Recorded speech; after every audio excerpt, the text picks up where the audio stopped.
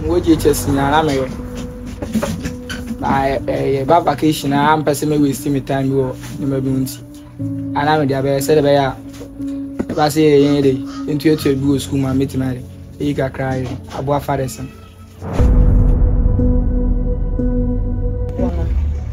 enye bobia keke sana ko ye da ye mo me sa de ni na but ni protection bi anko fon de maye ultimate make say ku ha di fa kra mo wo ku e wo man mu no wo mu be yete.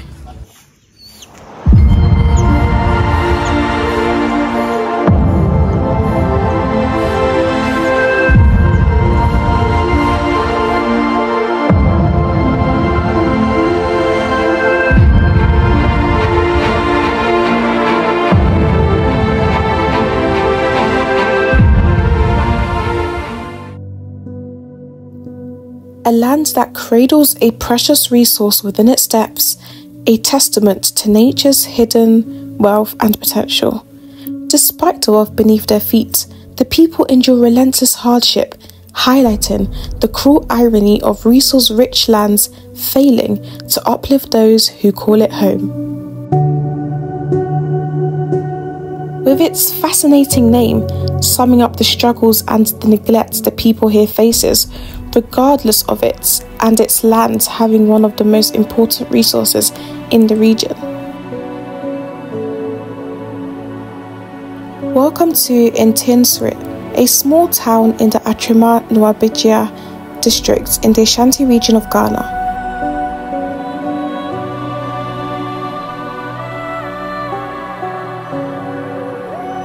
As it says, in periods where there is no leadership, society stands still.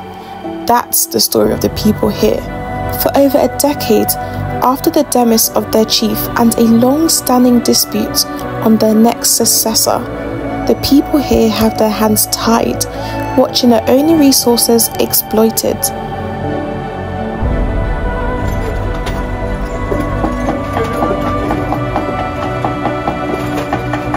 The Jiasehine, who also doubled as a mechanic and one of the most prominent figures in this town, agreed to speak to us concerning the neglects and the struggles they face here.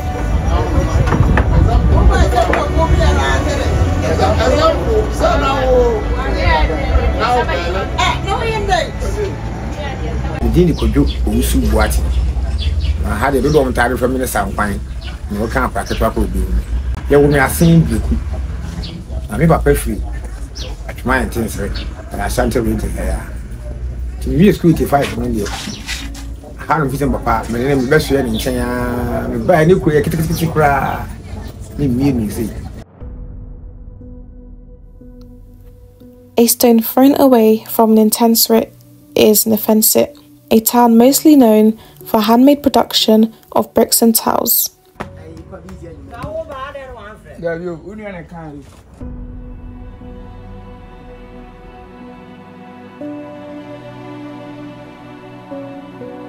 Paul and Isaac Ajay, who has been in this work for more than 3 years, shares how it's like combining this physically demanding work and education, saying they do this to support their families financially.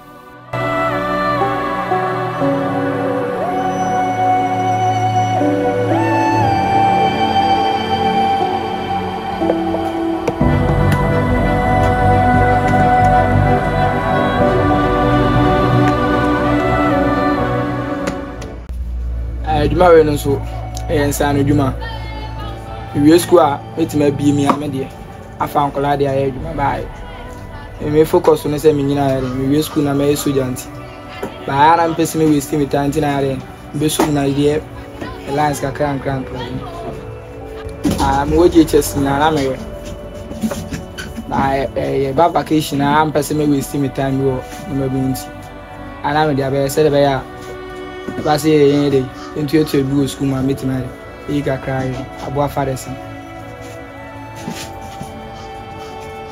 man so kama we are boa pa and we have been the see dining salaries ni na master no so good and na ya adwuma che pa na ya adwuma che boa me o ska sim bibia ni nti for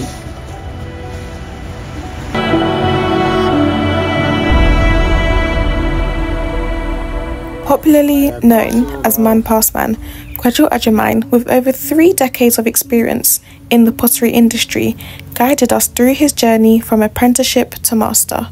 My nickname the Man Past Man, and I'm Kwajo Ajamine. You know, tell him this year, and come and Kakradi, you can move here, dear. And I'm young Kasanka's crown of Pony. Because school, that's quite the because school, and let me see, said Maurice.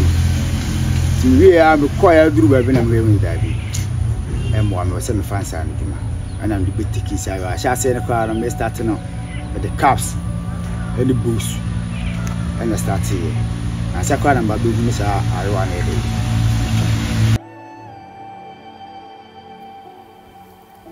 Discussing the challenges of this physically demanding work, he shares what potters endure on a daily basis.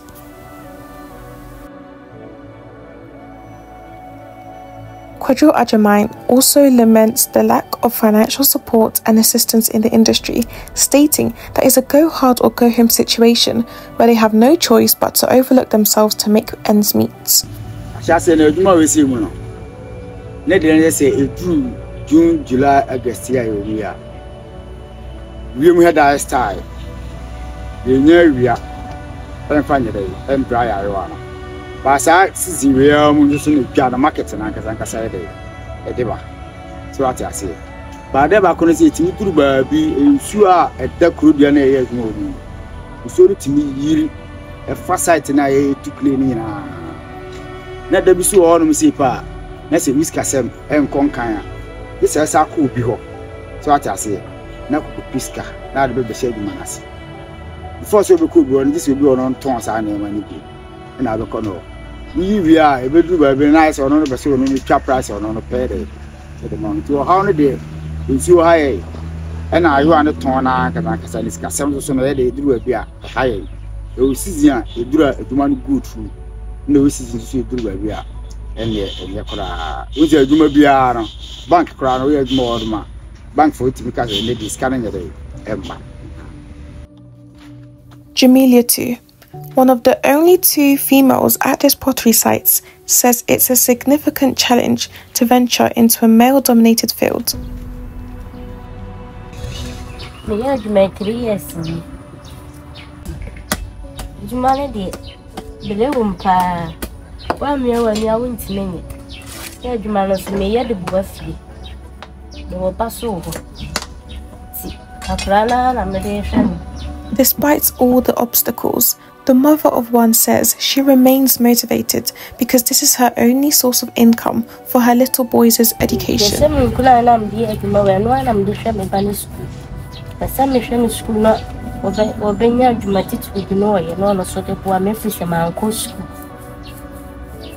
Expressing frustration with price controls in their industry, which he believes disadvantage potters, he also provided us with a step-by-step guide to pottery making. You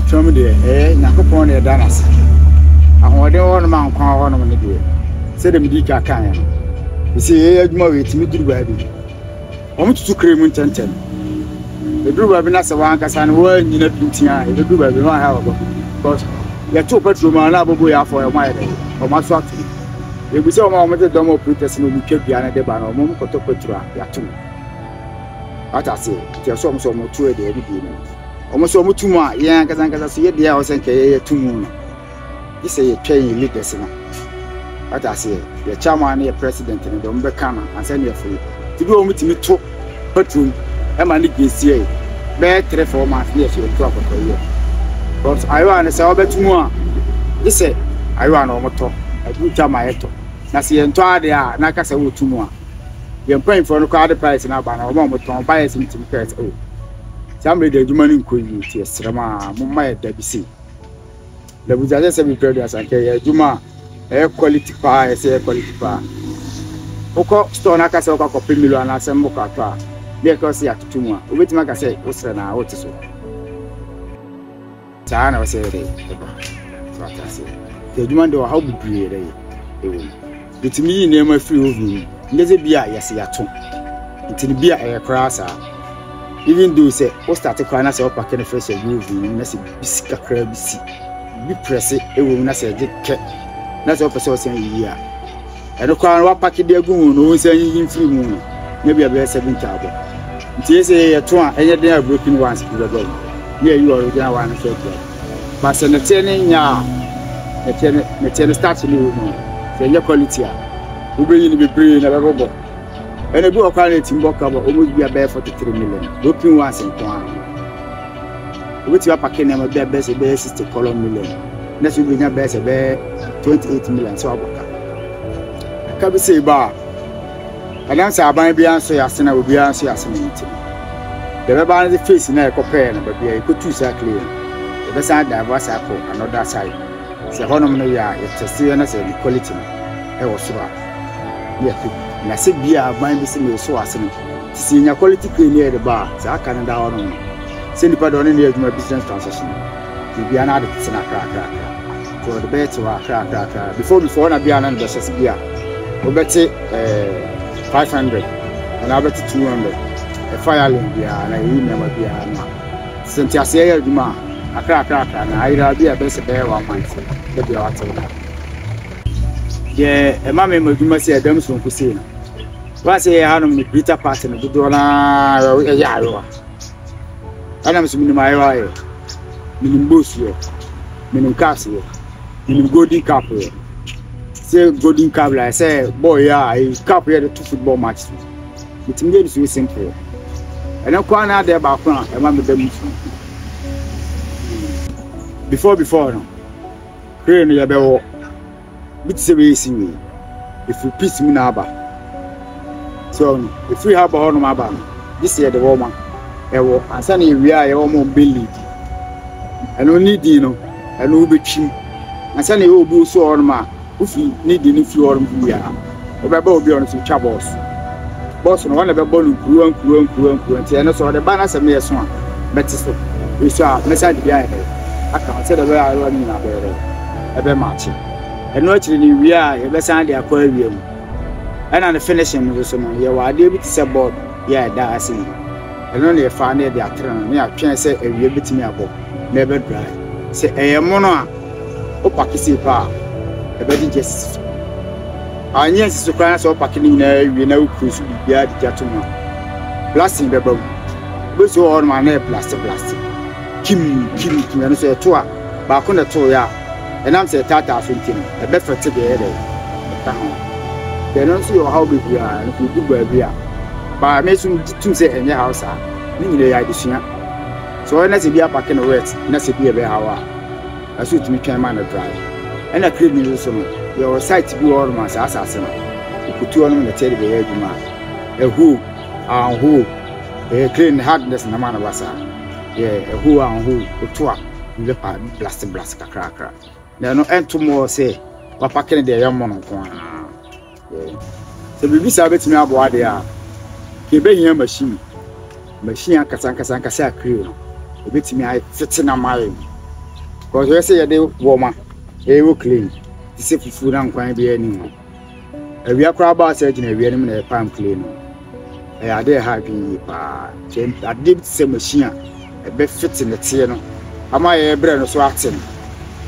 ene mo na ko no ho no e ma eduma na piece smart ko de bi o kana u ku bi ama na be wo clean ka ma wa bi o smart bre me ba arum se ma chire ni pa be se be ennan eduma ene obi so on mo school se do school ye obana to be part time se ba na say double track ya ba say obi on ba for 3 months no say go school tin se me ye adwuma pon a na se wa ya aggressive say obi suna na mama wa bo na tie na bia mama ba tena fidi na se so wan na so ho no mo a me ma wan na wan na ma ba be tina wo nche na ma ka cho kwan se ne fa so a obi senta no machine so because we ni me because a fabo machine in fin say ya why how don't send me no price na dey kwa kobo so a dey sit chen ko ni oduma na se bo mfimfin so yi na say o senta utime nyon say dey master so yi no ti ba bia ho no mo chia na bo se na me ha de nsa ba na ma so nsa you see I am see this bia na ba se ko be yi ni kakra then so se utime pinti nti first one o ba ye bia e be se second one is so start na because you good natural ba ku mienu nyensa we try wa be 4-5 million na we hear who tax ebe. Back to NTENSERE, Kojo Owusu-Boateng, the Jasahine, continues to share his frustrations on how quarry companies has been exploiting their resources and leaving their beloved community in a standstill. School 1985, me say 40 years. 40 years. Na company di kan ba ho e kasajan.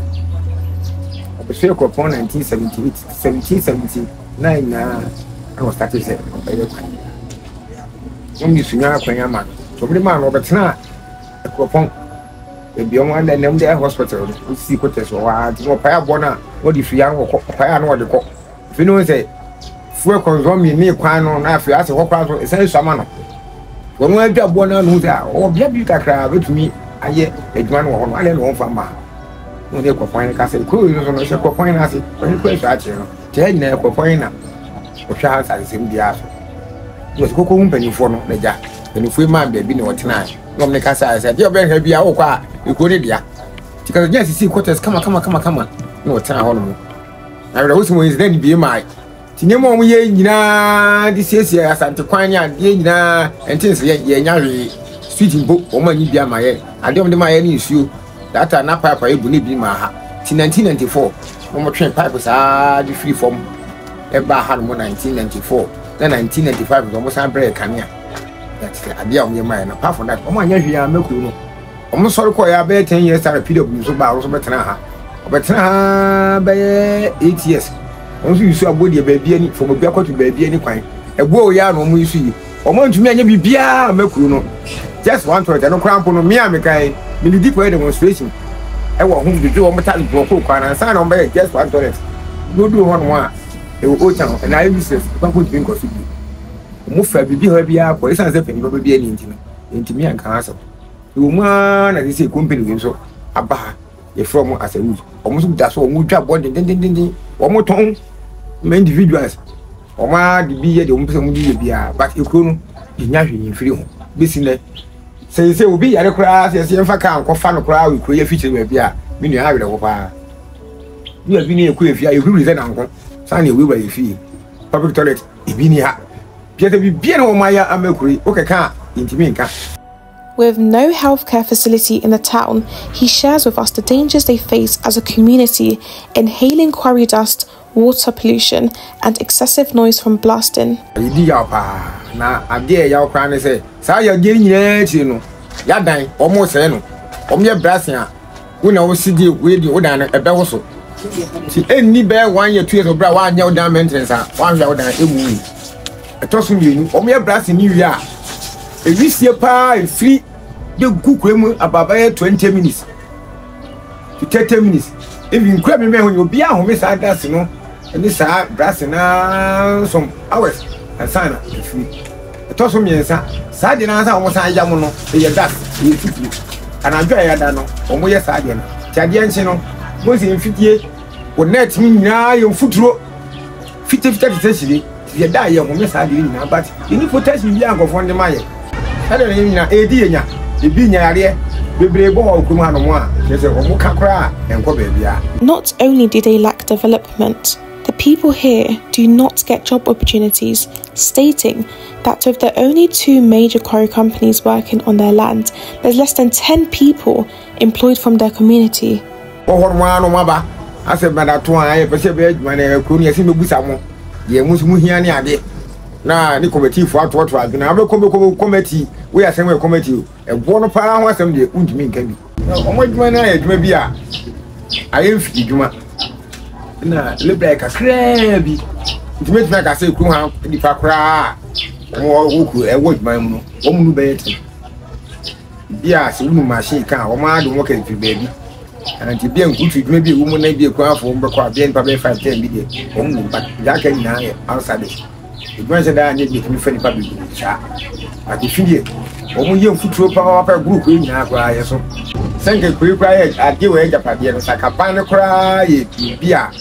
na dwene wo youth kura so a I think we be education na we be school bia itimi sua ade pa ebo no ye de ye on the Ghana they will be to Ghana say kwara ye gura from ye fa gold but the crop e di gold ye no you be any and dey be ada no you to gold but here the Ghana hanya me aboy hu ja bo kwa na kwa di ti nan ye de ye ade na ban no ani pa bi ntwe mu a na ye fiam ko school kwa na nya wo ni ye bi ta de de kwa ko we ko ba tumi ye bibia enso esa se ni ye ni mi China ni kura no ba na wa fa de na ye so je ho kire wa ni problem pa o sa ni ma e bo na san ka san o na na kan ni ku ni boso se bo na ho ni ku ni boso e yusu a etwa e bo no ahia nyina no ni nyina fi bo ni so ni nyina fi bo ni wo se bi ye fe no de nkedi ko bo na chi a e da ho tinjare ni nyina da ho ye fe na kokosu sa kokosu a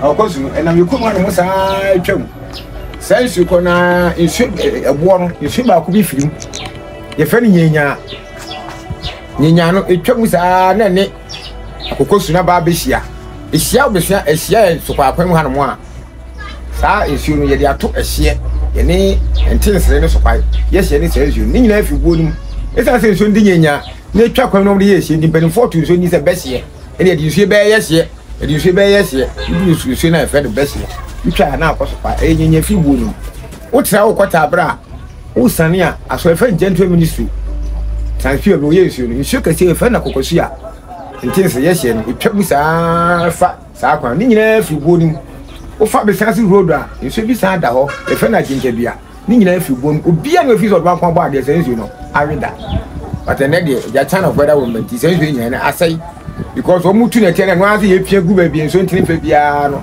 enwe de but oduma enye o ma poison nsuo no so nsuo no we ye boso we bo ne ye boso ma ye sese ye boso mo we fe no bo mensa o wo sisi a fe so akwa na mania na we boso wo mu ni say ofon sen kan ko fo wo me kum ye sa breast no sen ka fi bia no o tu me ko ni dwan na ke kuri musuo kra me bo no se be ya eni mania wo mu di fi kan bo no ye bo no ho mfro nko ho udi nwo a nko ho ye wada bia kensese ngini pa kra kwa ye nyuma ho o mu ye efu ho no mu nyina ka jana akra nkin ko gina bo no se wu ja na ho jana ka wa o se oba fom kwa na pa ba bia ne tie wo o tutuko du fa sa nanka ba enso o mu nye sa de nyina mu ya ho enti afeso hanka mba na ho ne dwan bia ne akoyi musu na nka dia sacrifice se sa de na nya ma edi wo mu nya he unfidie bibia betumi ahaw ti o mu adako enipa bia na o dia sacrifice e ho no tie yo ebre bia ye be sore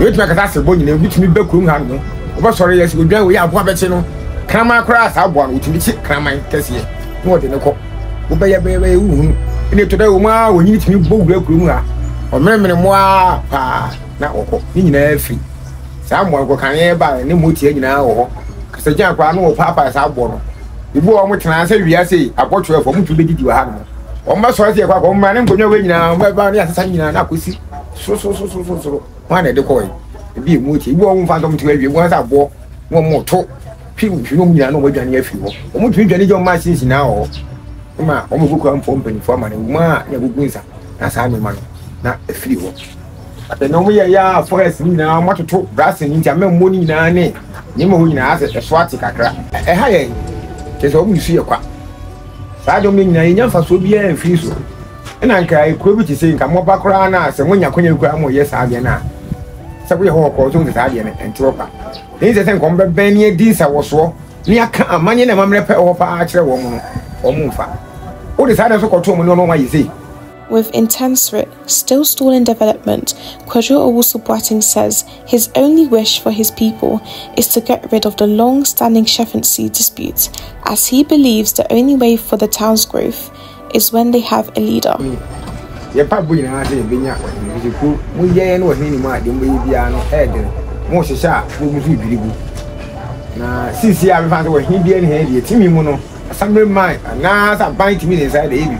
When Japadia always say when he would do his car, but you open for or do his car, especially a call because the moon call this assembly.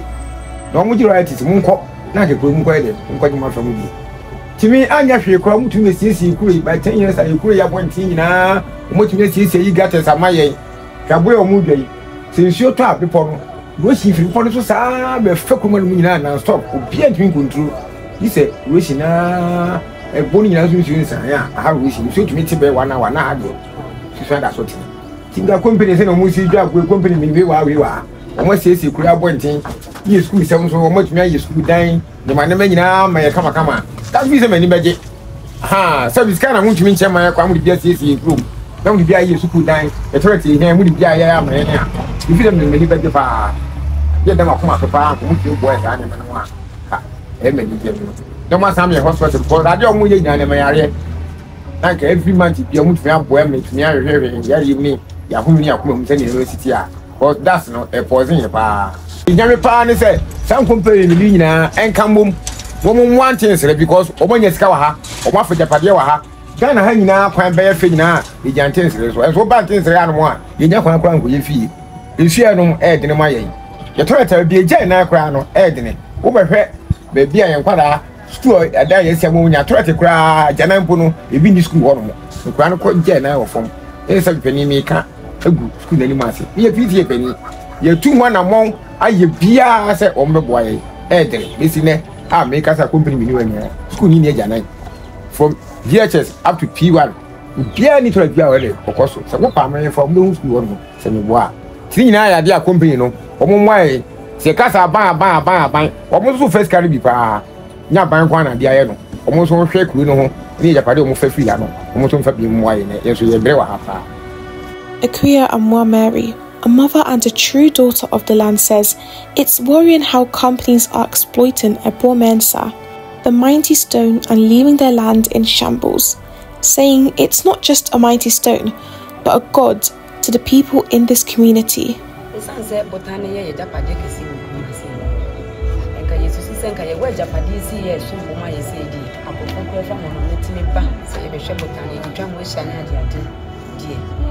Enka yesu say you kure ye wajapade enso ye ni bibia wo ekroma no sei ntinka ye besere se enka ye janka ye obotan sei di ombetimi aboa ye nenka yetimi na mi to the hospital because ye mofa na bi yare na ese ye kasa kwan so ye ho dodo ye a ye fo car free akoto bofro so ayalebe emwa ye mpomutani ye sanso hia public toilet e wo kure mu.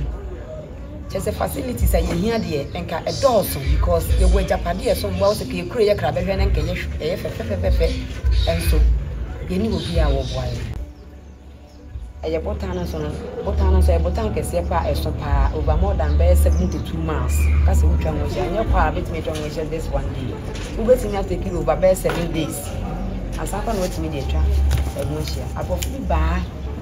So much, see everything. I want some. Say papa ni twaje bibia nti wo pese ka oba befa botan ho hia exam say botan ka sie ni dwunu o mo ntimi na wo